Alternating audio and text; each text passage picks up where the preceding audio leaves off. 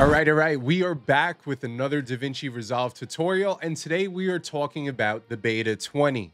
Now, this is going to be a multi-part series, so you guys could absorb everything I'm teaching, because I feel like if I told you or showed you my 10, 15 favorite updates, you're not going to grasp them. And I want you guys to take, every time I make a tutorial, I want you to take away something. I want it to stick. So today we're going to be focusing on two really cool audio features that have been updated with the Beta 20. And before you go ahead and download that Beta 20, make sure, please, you're either using a secondary computer like I am, or you back up all your current projects. I would hate for you to have the bug, because the whole point of beta is to find the glitches and the bugs. And I don't want you losing money by losing a project. So I want that to just be out there. Now, with that out of the way, like I said, this will be a playlist that I'm going to be creating, and you'll be able to find it in the description below as I make more of these videos. And today we are focusing on two really cool audio features that have been updated. Now, up on the screen, I have my DaVinci template. This is a template that I showed you guys last time how to create, so you can have all your timeline presets done, all your different bins, your color management. It's something that really speeds up my workflow, and it seems like a lot of you guys really liked it. So if you watched it, let me know in the comments below.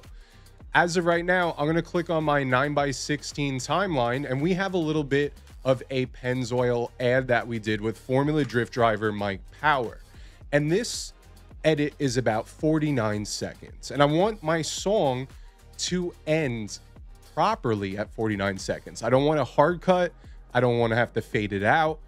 And this is a tool that Adobe's had since before 2019 when I switched to DaVinci. And finally, after what feels like 10 years almost, we have it. So how do we use it? So we have our audio track on, and I don't want you guys to cut it or trim it or anything. What we want to do, I'm just going to dip the volume of this for the sake of your ears.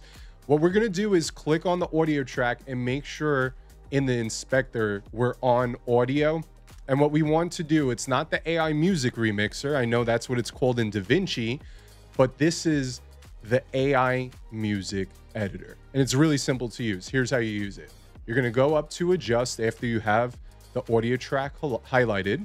You're going to let the AI engine in the background do its thing. It's finding beat markers. It's trying to figure out where it could cut sections out and then match the beat later down the line to shorten our clip.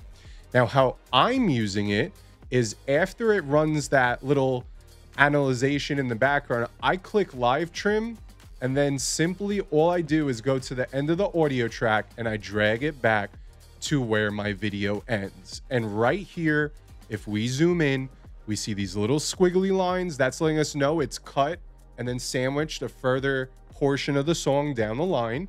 And now we're getting the track ending closer to where we want it, but it's not perfect. However, if we click on versions, we usually get a couple different ones to play around with. And if I want, I could still grab this playhead and drag it out a little bit, see if I could fine tune it. Now, what's the issue if you do this at the end of the edit?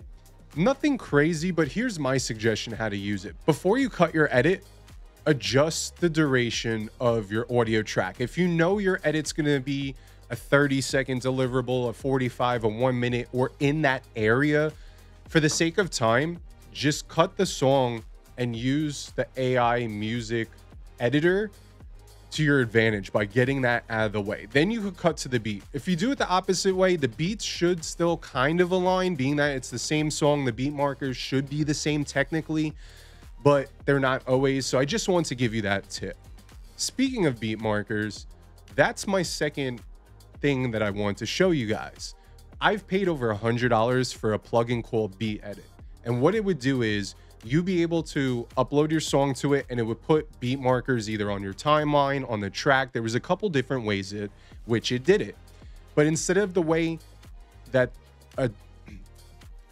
instead of how DaVinci Resolve does it with just basic lines, which I'm going to show you in just a second, it would color code the beats. So you can match those color codes and cut the song down yourself. But thanks to the AI music editor, we don't need that plugin anymore. You guys don't have to spend the money. All we have to do to see beat markers on the song is go to the music clip, right click, hit show music beats, let it do its thing, and it's going to be that simple. Now you can see where the hits are to the song. As you know, a lot of us editors like to edit to the beat. We like to put our cuts to the beat, and all these hash marks right here are your beat markers.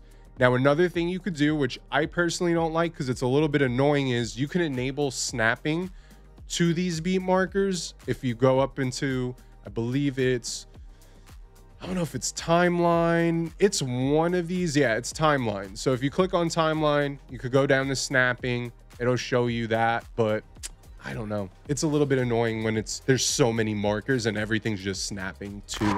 All right, so that wraps up 2 new features when it comes to the cut page and our audio section in beta 20. Let me know in the comments below if you're using these new features, if you've downloaded beta 20, and if there's any more in-depth tutorials when it comes to the beta 20 features.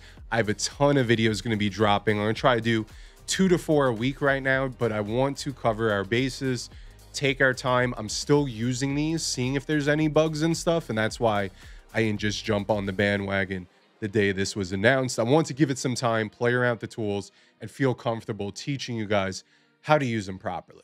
I'm Jason Anthony. Until next time, I'll catch you on the next one. Peace out.